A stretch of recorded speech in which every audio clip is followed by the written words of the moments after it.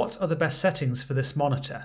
By best settings, I mean the settings which I adopted as the test settings in my review. So these satisfied my own preferences, my own unit, and also the colorimeter targets which I go for, which includes a 2.2 gamma and 6500K white point, or as close to that as possible. So the menu has a very basic look and it doesn't have an awful lot of functionality. So the first thing to consider would be the preset. That's found in color adjust. I'd recommend standard. All of the other ones, they make quite quirky adjustments. And they also grey lots of things out, so there's nothing else selectable on this part of the menu.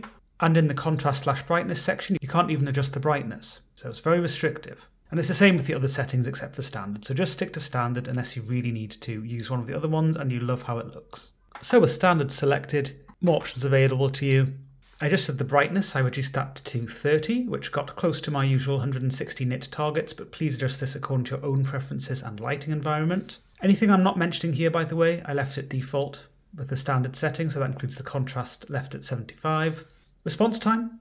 This is a little bit complicated. I like to have this set to 1 in general when I'm using VRR. So that's variable refresh rate. It means you're using adaptive sync, G-Sync compatible, or AMD FreeSync. But as this table shows, the optimal setting, or what I consider to be the optimal setting, does depend on the situation. So if you've got 144 Hz or above selected on the monitor, or you're using VRR and your frame rate is roughly 144 frames a second or above, then I'd recommend using 1 or 2 if you can tolerate moderate overshoot, or consider that acceptable. Again, refer to the review for more analysis on this. If you're using VRR and you've got around 60 to 120 frames a second for your content, so the monitor is going to be running at 60 to 120 Hz under VRR, then I'd recommend leaving it at 1, otherwise you're going to get a lot of overshoot. And if you have a static refresh rate selected on the monitor of between 60 and 120 Hz, then I'd recommend setting the setting to 2 or 3 if you find moderate overshoot acceptable. So a little bit confusing. If you find this all a bit overwhelming, I do understand,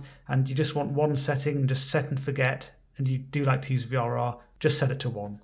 There isn't any particular setting for VRR on the monitor, it's all handled automatically, you just have to enable it in the graphics driver or on your system. Also in color adjust, in addition to making sure it's using the standard preset mode, I set this to user color so I could access the red, green and blue color channels, made a few tweaks there.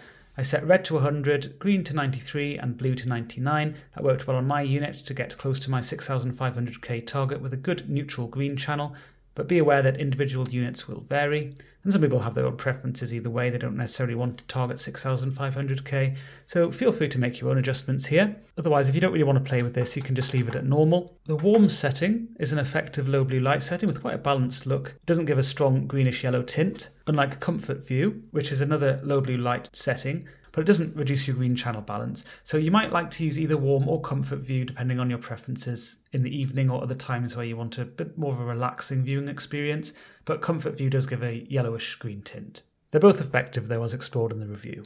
And that is all I changed. So brightness set to 30, response time is set to 1 for VRR, and color adjust using user color with a few adjustments there, red 100, green 93 and blue 99. The monitor doesn't offer any HDR support, so there's no need to go through that. I've got lagom.nl, the website, and the black levels test open. I just want to talk a little bit about how you could enhance visibility in dark areas. So this is just using my test settings at the moment. You won't see exactly what you'd see by eye, by the way. I'm just going to show you a relative change you can make to the visibility of the dark shades if you wish. So the way to do it on this monitor would be to select a different preset mode.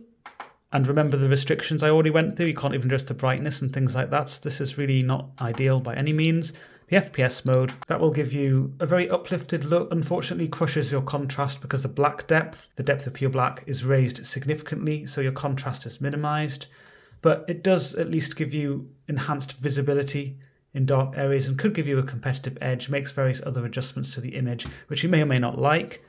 But that's really the only option on this monitor in terms of enhancing visibility in that way. You could change the gamma in NVIDIA control panel or something else instead. That might be preferable because you could stick to the standard setting and then do that. And if you wanted a really crushed look, you can use the RTS mode. That blends in the dark shades significantly. It just gives a strangely dark appearance overall. So the gamma is basically raised to very high levels. And back to standard.